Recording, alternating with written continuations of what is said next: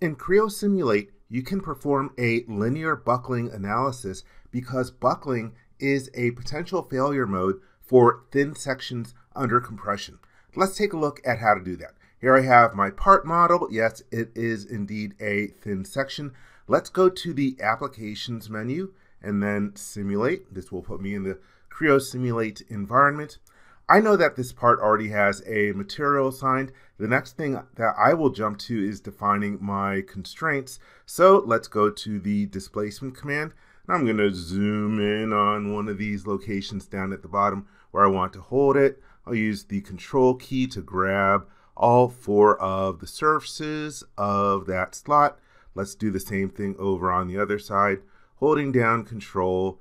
Oh yeah, I'm also using query select in order to get to some of the hidden surfaces. I've got all 8 selected. That's good. It is fixed in translation. Since these are going to be generated with solid elements, I don't have to worry about the rotational degrees of freedom because the solid elements will take care of that.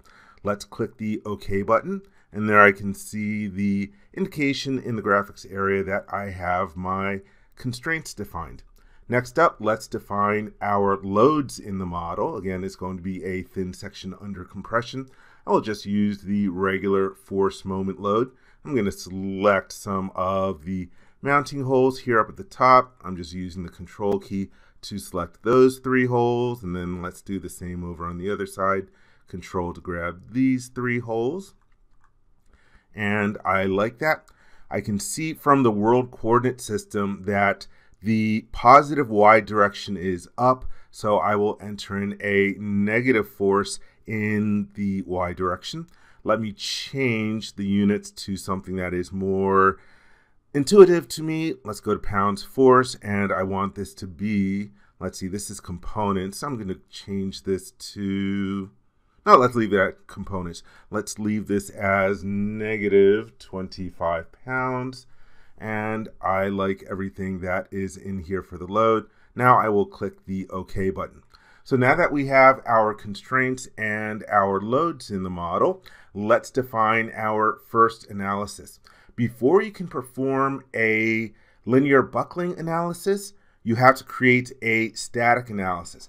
The way that a linear buckling analysis works is that it calculates an eigenvalue multiplier to the stress stiffness matrix and its eigenvector so that the elastic stiffness and the stress stiffness result in 0. If you don't know or remember eigenvalues and eigenvectors, hey, don't worry about it. But the eigenvalue that is calculated, that is the buckling load factor. That is the multiplier times your static load that would end up resulting in a critical unstable load. Okay, so enough talking. Let's see how to do this. Let's go to new static, and I am going to call this my compression static analysis.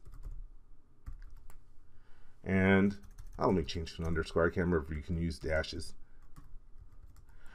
All right, so let's see in here, I've got my constraints, I've got my loads here for convergence. Let's go right to multi-pass adaptive.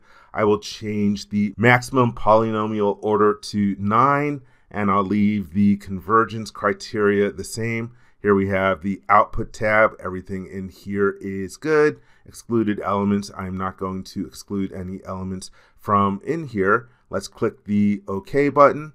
And then I am going to check out the run settings for a moment. Just make sure that it's using a good number for the memory allocation. And now to start the analysis, I will hit the green flag. Do I want to run interactive diagnostics? Yes, I do. Let's click the yes button. And now it is running. Let me display the status. Here it is going. And I'll come back in a moment when it is done. Okay, the run has completed. Looks like it took a total of about 100 seconds wall clock time. And if I scroll up in the list, I can see that, let's see in here, it went through 6 passes going to a maximum edge order of 7. So that is a good indication that we got some convergence in the model. Let's click the close button out of here. If I want to take a look at some results very quickly, hey, let's go into the results and we'll take a look at our von Mises stress. And for the display options, I always like a continuous tone. And then let's click OK and show. And so yeah, we can see the stress in kilopascals in the model here. So that is our static analysis. Let's return back, and I am not going to save the current results window. Now I'm going to set up my linear buckling analysis. And by the way, I keep on stressing that this is linear buckling. One thing to note is that a linear buckling analysis is not valid for large deflections. If you're going to have a model that is going through big displacements, then a linear buckling would not be appropriate for you. So anyhow, now that we have our static analysis, let's go to the File menu in the Analyses and Design Studies dialog box. Here is the new buckling choice, and I will call this my buckling analysis for lack of creativity. And so we are going to use the static analysis results from a previous design study. Again, it's going to reference a design study because it needs to know the stress stiffness matrix from the loads that are being applied.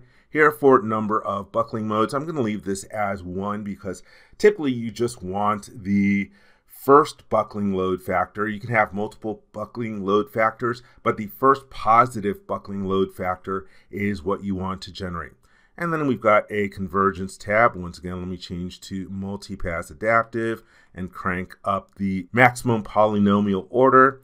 Here we have our percent convergence. 10% is kind of big, but for the sake of this demonstration, I will leave it there. And here we are converging on that eigenvalue, the buckling load factor, but you can choose to converge on local displacement, local strain energy, and root mean square stress as well. Let's go to the output tab, and here we're calculating the stresses, rotations, and reactions. Here's the option to filter negative buckling load factors. Because this is an eigenvalue problem, you can end up getting negative buckling load factors, but typically you want your first positive buckling load factor.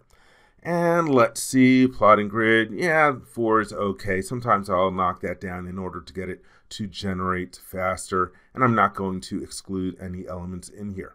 Let's click the OK button.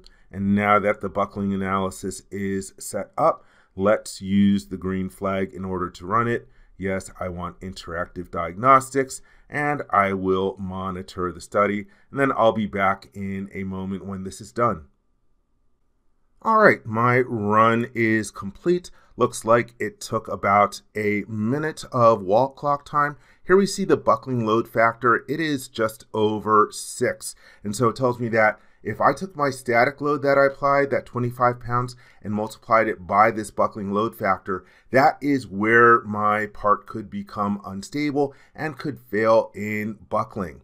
All right, let's close out of here.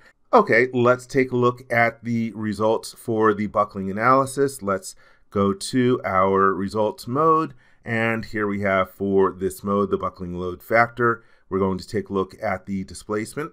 Then I'll go to display options. Let's change to continuous tone and then deformed and animate. And this will enable me to take a look at the mode shape for this potential buckling. So there you have it. That's how you can perform a linear buckling analysis in Creo Simulate.